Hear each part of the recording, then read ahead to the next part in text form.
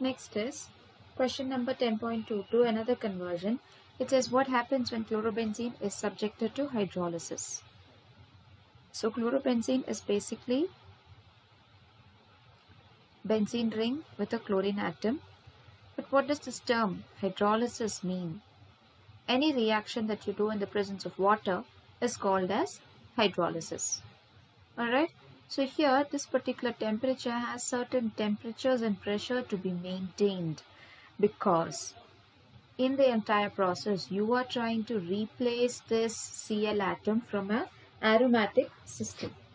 Alright, it's not very easy to do, because whenever we do that we always follow a method which is called as diazonium diazotization in many compounds, where we convert the following compound to an amine, undergo a diazotization, and then you can do any conversion that you need.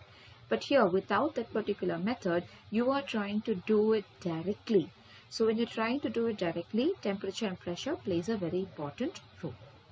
So here, reagents required for these are NaOH at 623 Kelvin, 300 atm, which is the pressure, and with water. When you do all this, your chlorobenzene will get converted to OH, which is phenol. So you're converting chlorobenzene to phenol.